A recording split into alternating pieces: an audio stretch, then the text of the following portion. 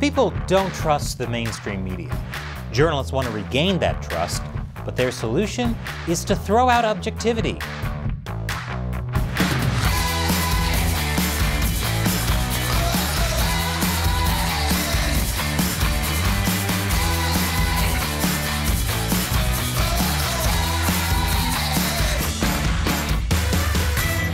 Welcome to America Uncovered. I'm Chris Chappell.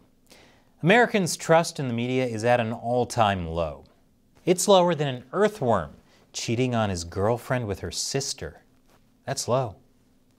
Poll after poll paints a negative picture of trust in the media. And journalists have been hit particularly hard. According to the Pew Research Center, a majority of Americans have not too much confidence or no confidence at all in journalists. There's good reason for that, but we'll get into that later. For now, let's just say that journalists are none too pleased with their bad reputation, and they want to do something about it.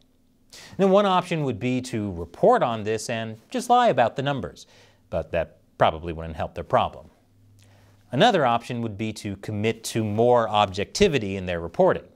And when I say objectivity, I mean presenting facts without sprinkling in personal bias, beliefs, feelings, or prejudice. For example, saying the sky is blue, as opposed to saying the sky is blue and it'd be even bluer if it weren't for those blasted Republicans. Given that not all issues are clear-cut, they could also commit to showing different perspectives.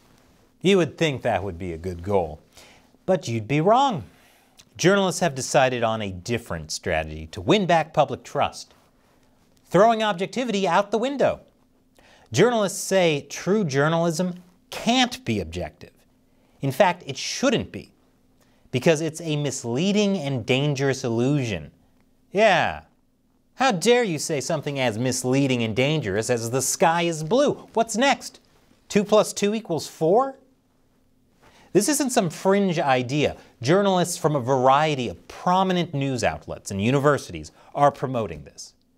After interviewing over 75 news leaders, journalists, and other media practitioners, former executive editor for The Washington Post, Leonard Downey Jr., and former CBS News president Andrew Hayward released a report showing that lots of journalists want to move beyond objectivity.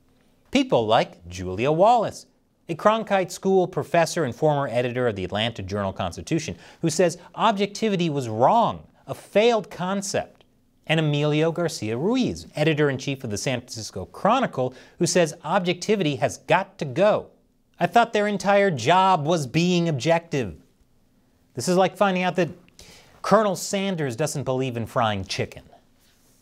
So why do they believe objectivity was wrong?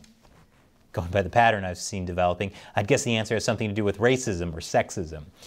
That couldn't possibly be the case. Could it? Well, it turns out it could. Many, like former Associated Press executive editor Kathleen Carroll, and co-founder of the 19th, Emily Ramshaw, say objectivity is a standard set by rich, white, heterosexual men who have the power to dictate what gets coverage and how. This mirrors Pulitzer Prize winner Wesley Lowery's comments back in 2020 when he said, "The views and inclinations of whiteness are accepted as the objective neutral. Racism and sexism, of course, the culprit behind everything. Stub your toe, white supremacy strikes again." You can tell because even the bandage is white. As you can guess, a lot of this is coming from a left-leaning framework, which isn't surprising since a majority of journalists lean left politically. So, what's the alternative to objectivity? According to journalists, truth. And what is truth? It's how a given journalist sees reality, as long as it's not restricted by the ideas of a rich, white, heterosexual man. Vague, I know. Journalists argue that sharing opposing sides of an issue gives too much space for lies on news platforms and detracts from plainly stating truth and facts. So rather than give space for perspectives they see as dangerous, journalists would prefer just sharing their own views of what's correct.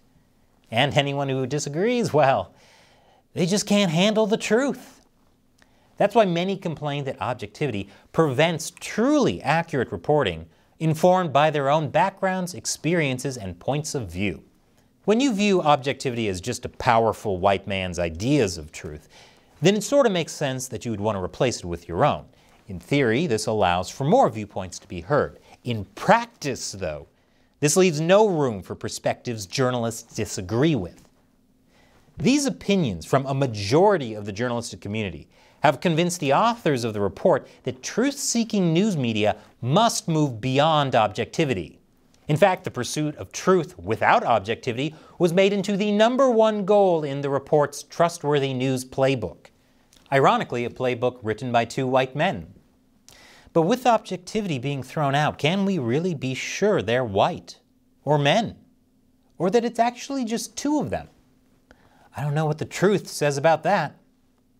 And given journalists' track record, it's probably not a good idea to leave it to them to dictate truth. I'll explain why after the break. Welcome back.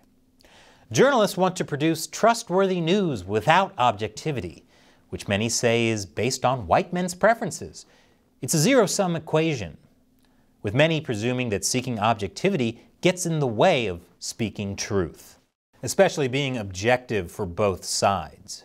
I suppose it shouldn't be shocking that people who blame white supremacy for everything see this as a black and white issue. But how do journalists determine what truth is?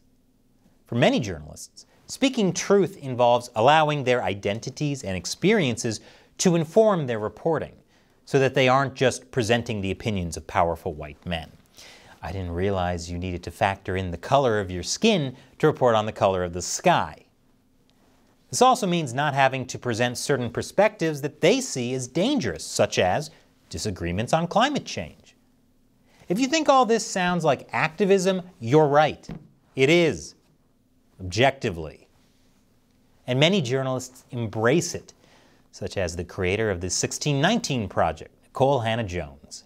Journalism is not stenography. We don't simply say, Donald Trump said this, Nancy Pelosi said this. That should not be our role. Our role should actually be at getting at the truth and providing context and analysis so people understand what this means. I believe all journalism is activism. We should not pretend that we have no feelings. We should not pretend that we don't have thoughts on the things that we cover, because we do.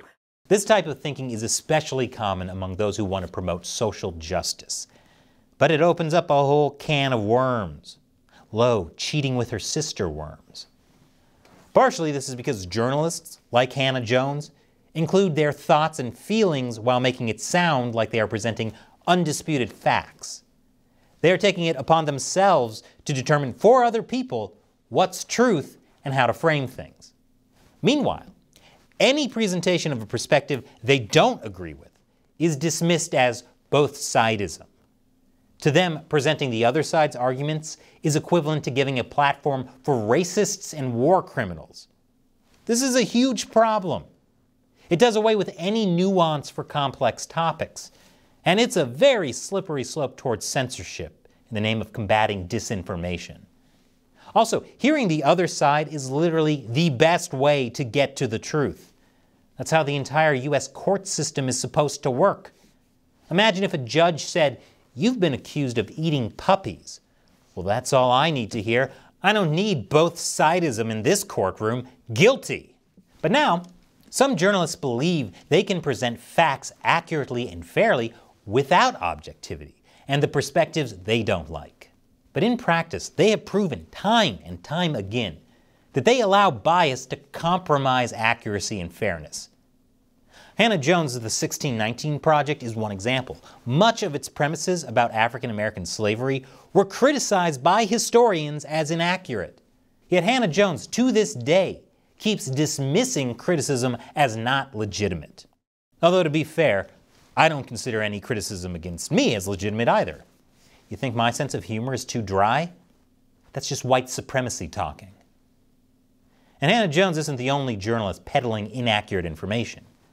Other notable examples of media bias include the media smearing the Hunter Biden laptop story as Russian disinformation, even though that turned out to be true.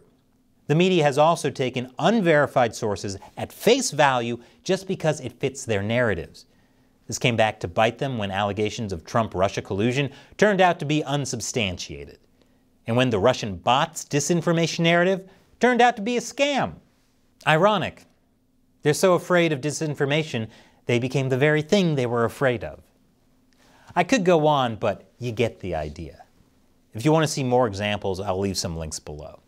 The point I'm getting at is that it's hard to trust journalists to present the truth accurately when they have a poor track record of doing so, especially when they dismiss things as disinformation that end up being true. Journalists are putting too much trust in themselves to know the truth perfectly, especially when objectivity is literally the metric for figuring out the truth. That's like saying, why use a scale to weigh something when we could just use bananas? That'll give us just as accurate a picture. To make matters worse, there's a large disconnect between what journalists want and what audiences want. While a majority of U.S. journalists believe that not every side deserves equal coverage, the vast majority of U.S. adults do, leaving journalists thinking, really? You mean Americans don't want one-sided 24/7 fear-baiting? No, it's the audiences that are out of touch. People don't want narratives shoved down their throats. For many Americans who don't share their views, journalists are acting like propagandists, not educators. So it's no wonder trust in journalists is declining. By putting more emphasis on self-identity and lived experiences in reporting, and less focus on nuance, journalists end up just catering to people who share the same ideas as them. And that's not going to help with pursuing objectivity or truth, not to mention confidence in journalists. So what do you think of objectivity in journalism? Leave your comments below. If you like this show, remember that we rely mainly on direct support from viewers like you. All it takes is as little as $1 per episode over on our crowdfunding website, Patreon. Visit patreon.com/AmericaUncovered for more. Click the link below. Once again, I'm Chris Chappell. Thanks for watching America Uncovered.